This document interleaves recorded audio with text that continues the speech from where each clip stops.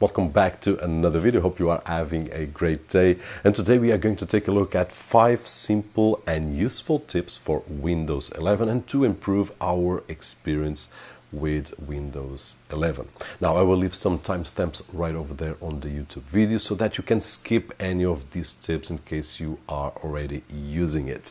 And if you are using Windows 10 or 11 and you still haven't activated, don't forget to check out KeysFan, where you can find budget official OEM keys at an affordable price, and with the coupon code that you can see on screen and down below on the video description, it will get a bit cheaper. So just in case, a link will be down below. Let's start with tip number 1, and that is to change our default browser. Microsoft comes with Microsoft Edge by default, and if you like it, just keep it as it is. But if you prefer to use as your default browser Chrome, Firefox or any other, we can change that. So we just need to go to the options and then apps, and we will look for the browser that we already have installed on the list of apps.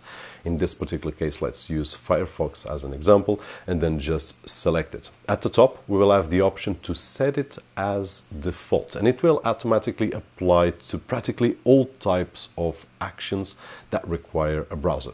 Just check out, and if there is one or two without being changed, we can manually adjust it. And that is it. After that, every action that requires a browser will open the browser that you have chosen, in this particular case, Firefox. Now, if you still need to use Microsoft Edge or Chrome for any other action, you can open manually as you would with any other app.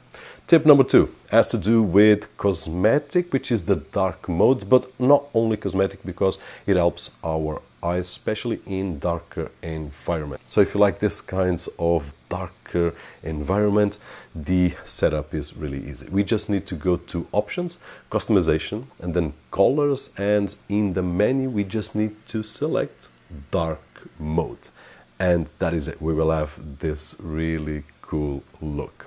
Tip number 3 is for those that loved the start button on the left on Windows 10. Now Windows 11 it has on the center and also the apps that we fix, but we can put it on the left. To do that, we just need to go to our taskbar and click on the right button on the mouse.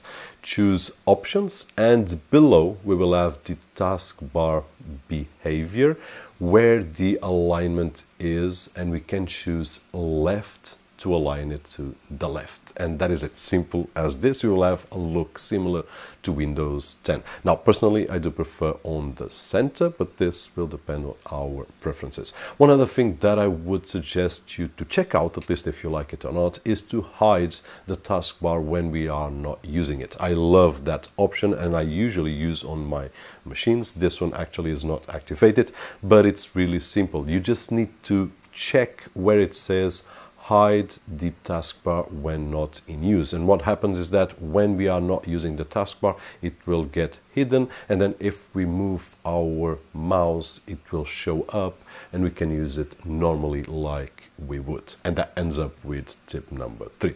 Now tip number 4 is the notifications. We had a lot in Windows 10, and it looks to me that on Windows 11 we are getting more notifications. If you spend a lot of time on a Windows computer working, editing videos or whatever you do, and you are tired of getting those notifications, let's take a look on how we can change. Now we just need to go to the options, and then on system we'll find the notifications options. We just need to select that, and the first option is to turn them all off.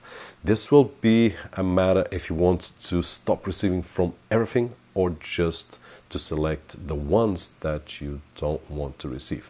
And if you want to do that, just scroll down to the apps, and you will find that we can order by recent apps used and so on, so that we can filter and deactivate the ones that are annoying us. Another option is to check out if you want to do the automatic turn off of the notifications through the do not disturb, or even through the focus options. So this is something that I would suggest to try it out, and you will see that if you spend a lot of time on the computer, you will have a lot less distractions with those pop-ups that sometimes turn a moment that we are focused into 5 minutes that we lose reading something, and then we get the focus to somewhere else, and it's not good at all.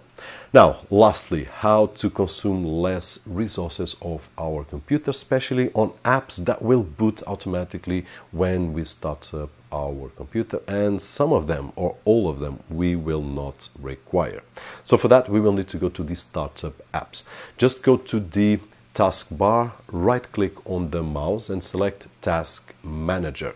Then we will find the startup apps or startup applications, and we will find the list of applications, and we can choose which ones we want to start and which ones we won't. Every time we start the computer, only those that we selected that will start up with the computer. So probably I just need 1 or 2 apps that I know for a fact that I'm always going to use when my computer starts. I probably am not going to use 20 apps that start all over.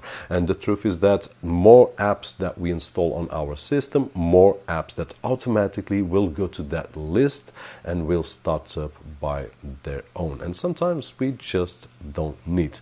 Nonetheless, if you don't start up Spotify, for example, and once you need Spotify, you just need to go to your menu and then select Spotify and start it manually when you really need it. Because on older machines, what we will feel is that if we are working in a Word document and we have 20 apps that started up with the computer and we are not using them, they are just there consuming resources, and probably our experience on Word, which should be efficient, is probably being slowed down by the apps that we did not use. And that being said, my name is Roberto Jorge. Hopefully this video was helpful in some way, and if it was, don't forget that usual thumbs up right over there, which is really appreciated on this side of the screen. And as always, I'll see you on the next one.